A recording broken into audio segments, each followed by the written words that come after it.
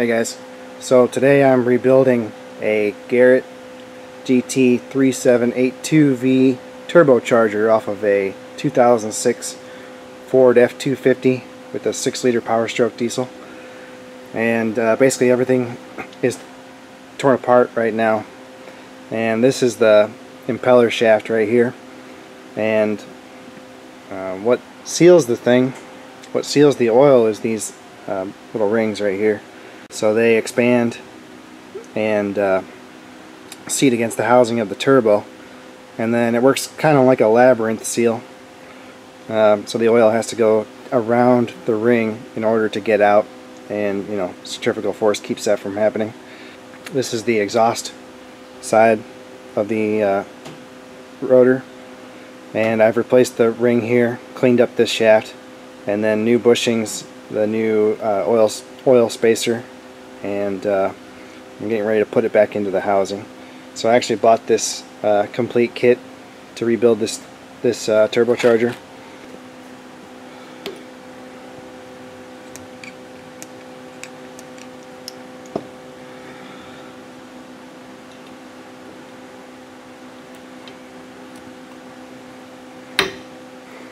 So on the original assembly, they had a one-piece design for the front thrust bearing, and on the new aftermarket kit that I received, they actually split the collar into two pieces, and then yeah, it actually passes through a one-piece, or a solid thrust bearing. So I don't know if that's better or worse.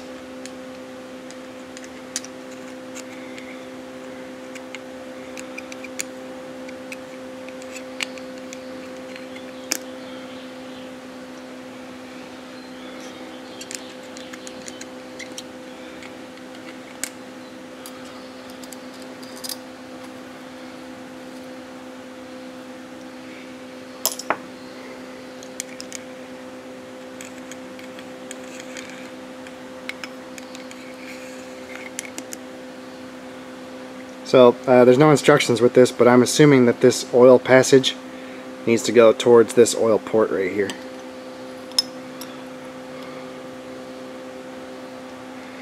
At least that would make sense to me. And then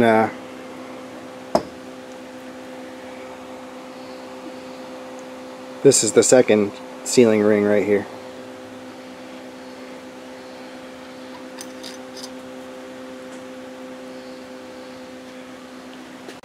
Okay, the front cover is next, and I installed a new square O-ring here, and then there's no reason to mark these parts before you take the turbo apart, because they're already marked from the factory. So you see this cast-in arrow that points towards the top. The top is where the oil inlet is, so yeah, you don't have to worry about that.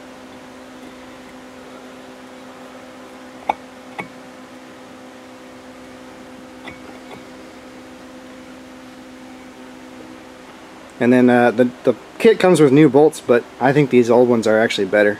So these are 8mm or 5/16 12 point.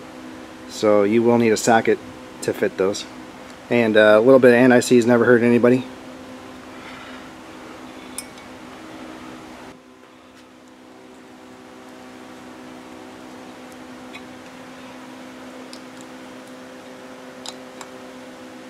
Alright, I'm going to pop on the impeller here. And it's a left-hand thread.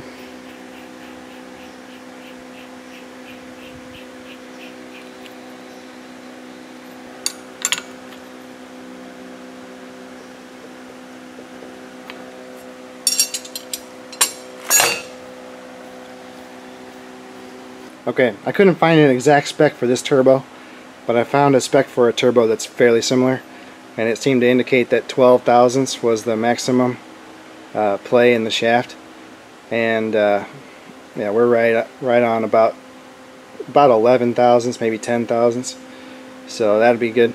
It has to have some clearance because it's a hydrostatic bearing, so there has to be clearance for the oil. The oil actually makes the shaft float in the middle. But there's probably some wear on the shaft and the housing, So even with the new bushings, it's not, you know, quite as tight as it was at the factory. But before the rebuild, I had almost 30 thousandths. Alright, so I installed a new O-ring on the outside here, and then the impeller housing goes on next. So same deal, this is the mark right here that goes at the top.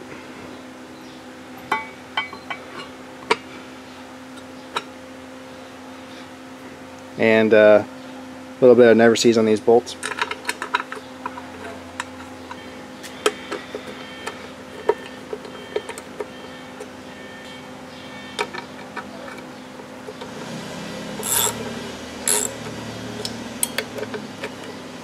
So this is the exhaust housing, and this deal here is called the unison ring, and it basically rotates around, and that's what changes the vanes on the exhaust side of the turbo. And this has got some problems. So see how egg-shaped that slot is?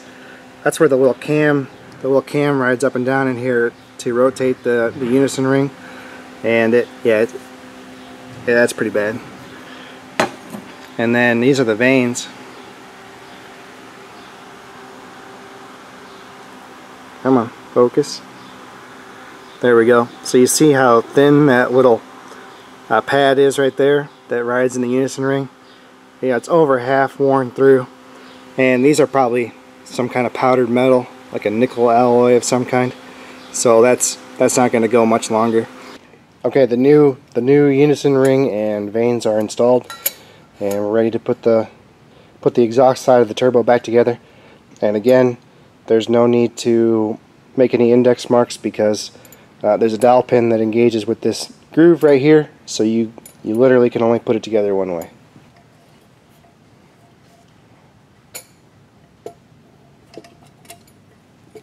Alright, the last thing I want to do is replace this solenoid valve for the variable pitch on the turbo. They call it a VGT solenoid, and I don't know if this one's bad or not. I don't have a means to test it, but it looks pretty crusty, and a new one's not that expensive, so we're going to go ahead and swap it out.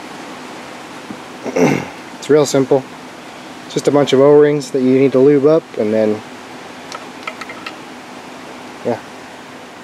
slide her in and reinstall the bracket.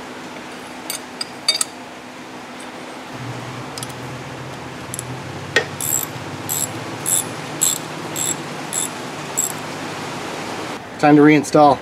You can see I put new O-rings on this oil return tube here. All the exhaust connections are clean, and yeah, everything's up and out of the way, so hopefully it goes back together a little faster than it came apart.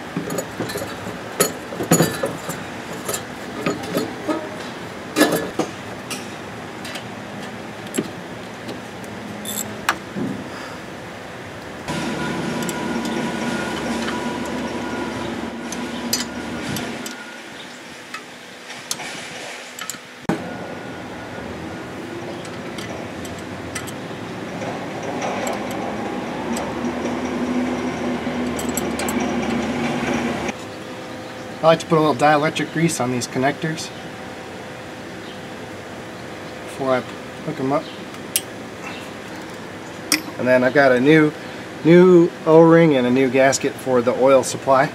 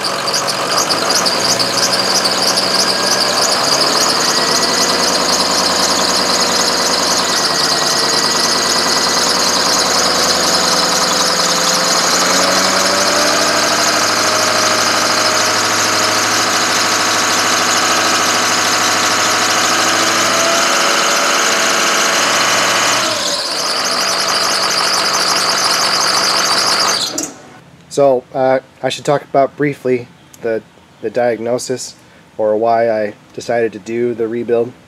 So I have two problems.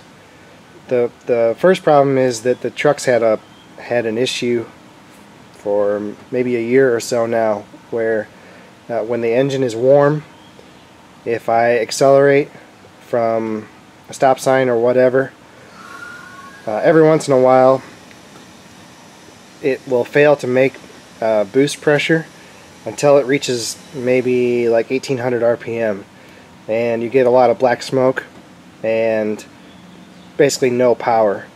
And so what I feel is happening is that the variable vanes in the turbo are not working correctly, or were not working correctly, and basically it wasn't allowing the turbo to spool up when it needed to, in order to give you the power to accelerate. So that was step one that needed to be addressed.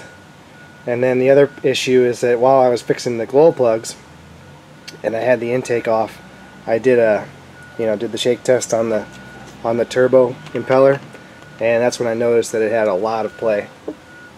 So also in the intake pipe, and then into the first tube that runs through the charge air cooler, it was filled with oil, or a film of oil, so the turbo has been leaking oil on the intake side. So the rebuild kit takes care of the play in the impeller shaft, and it also reseals the turbo. The vanes that I replaced and the solenoid should take care of my issues with the variable vanes. So yeah, it's really not too bad. The rebuild of the turbo is extremely easy. I've never done one before, and yeah, it was simple. You don't have to worry about timing any of the components together.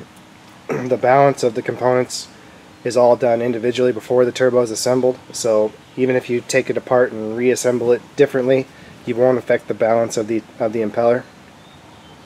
So yeah, it's really not that bad of a job.